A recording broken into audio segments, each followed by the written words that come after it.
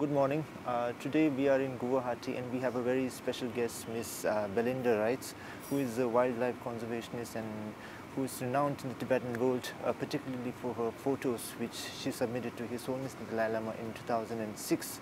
After that, His Holiness the Dalai Lama has made a historic announcement during the Amravati Kalachakra in 2006, which led to an immense outpouring of emotions from the Tibetan people inside Tibet, and burning of furs, animal furs and skins inside Tibet.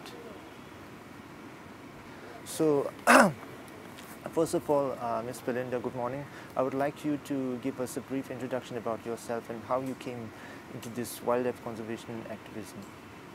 Okay, so my name is Belinda Wright, and I've spent all my life in India and all my life working on wildlife issues. And my particular sort of focus for the past 24 years has been on wildlife crime. So that's assisting the authorities to try and curb poaching and the illegal wildlife trade. And of course, most roads lead in one direction. So you know, much of my time has been looking at the connection of the illegal wildlife trade of big cats in particular, and rhino horn and pangolin and a number of other species between India and it being smuggled into China, often through Nepal. In 2006, you have submitted some very interesting photos of Tibetans wearing animal furs to His Holiness the Dalai Lama. After that, His Holiness the Dalai Lama made an announcement urging all Tibetans inside Tibet to give up wearing animal skins. Would you like to tell us something about that? So in the early part of 2005, I heard rumors, and I also saw one or two photographs on the internet about skins being used in horse festivals in Tibet. And I talked to a friend of mine in EIA, another NGO, and I said, you know, I really need to go to Tibet to find out if this is true and so on. So 4 of us went went to Tibet, and we went to Lhasa, then we went to Litang and so on. And we went, you know, we were tourists, and we went to these horse festivals. And to my great distress, we found all these fresh tiger skins, and not just 1 or 2, many. I think it was something like 80 or so fresh tiger skins that people were wearing. They were selling them on the streets of Litang. And so on. And we talked to many of the Tibetan people, and they really didn't put 2 and 2 together. The fact that these were animals killed illegally in India, and it was the same as if somebody was wearing a Rolex watch or something. It had become a status symbol.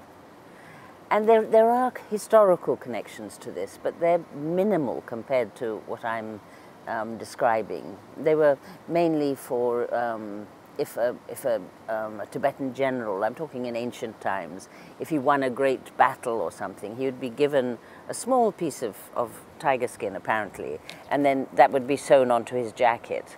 And some princesses and things would step off a pony onto a tiger skin, but it was minimal.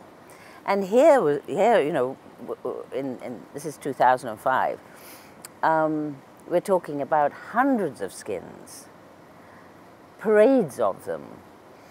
So I took a lot of photographs, obviously, and including skins being sold on the streets of Litang and so on, and in Lhasa. What's that market called? Barkor markets. And came back and put it in a report.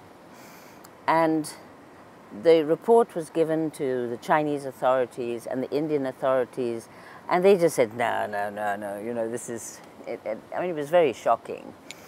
and no action was taken. So we got a selection of photographs to His Holiness, and there was one photograph in particular which shocked him so deeply, which was tiger skins, leopard skins, jewelry and stuff. And then to my amazement, in January 2006, when the great Kala Chakra took place, he talked about it. And he said, you know, this is not right for our people. You can find out, I've got the transcript anyway, but this is not what we do. This is not our culture, to wear skins and so much jewelry and gold and stuff. And so then people asked him in this huge sort of arena of people. Many people had come from Tibet, as they do for Kala Chakras, and he said, burn them.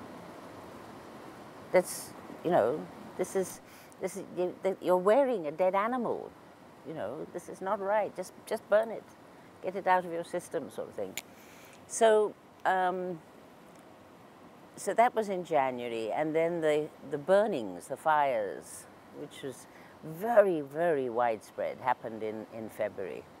So it's virtually ground to a halt now in Tibet, this trade. But the Chinese authorities were quite upset by this reaction to what His Holiness had said in the Kala Chakra in India. So they, and this is very well documented, kind of ordered people, you know, say, you have to wear your skins. And they said, but we don't have any. And then particularly there were TV anchor people said, you have to wear skins. So that's kind of all history now. But,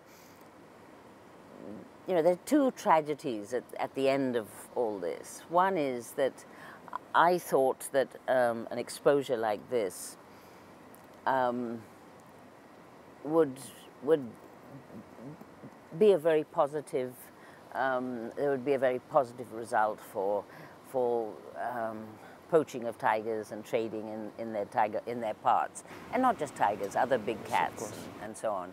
And there was a big meeting of the convention, the CITES convention, which is the largest sort of conservation convention in the world.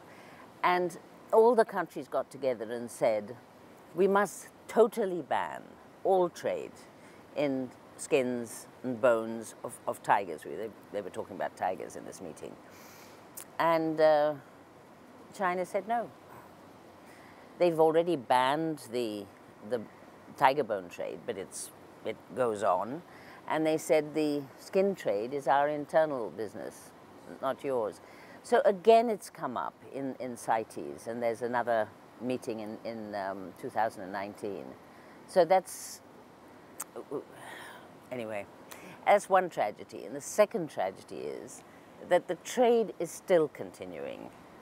So tiger skins are still being smuggled through Nepal into China. It's been almost a decade since His Holiness made that historic announcement in 2006. So I just want to ask you, what has really changed on the ground inside Tibet, and what can be done to completely eradicate this animal trade inside Tibet? Well, China is capable of eradicating, of course, this trade if it wants to. But unfortunately, tiger bone is still being smuggled into China for TCM, traditional Chinese medicine. Skins are still being smuggled into China for home decor use, so as gifts to people, you know, businessmen and so on. And the pangolin trade continues. I mean, one remarkable thing that's happened is that they're phasing out the ivory trade. So it's time we phased out the tiger trade as well. It's, you know, India has been very successful with its tiger conservation efforts, but without the support of the illegal consumer country, it'll be very difficult to secure a future for the tiger in future. Well, sadly, there still is trade going through Tibet at least. There was, just in March this year, March 2017, the Lhasa Customs announced that they had done a huge seizure in October 2016. And that included 2 tiger skins and I think about 24 snow leopard skins and many bones and other parts of animal products. So, there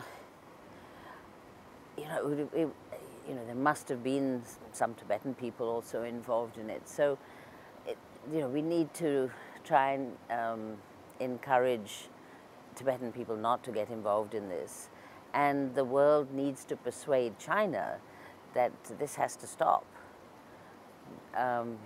All trade from all sources, whether they're wild, farmed, internal, external, whatever, has to stop. The demand for tiger parts, leopard parts, and other endangered wildlife must be put to an end. After the historic announcement by His Holiness the Dalai Lama, there has been a huge outpouring of emotions by the Tibetan people inside Tibet. There has been voluntary burning of animal furs, burning of animal shops, animal skins shop, and so many things. But lately we have heard that the Chinese government has been forcing Tibetans to wear animal skins during Tibetan festivals and traditional holidays. So what do you think? Who am I to say what another community should do, but frankly, there aren't the skins there anymore. They've burnt them.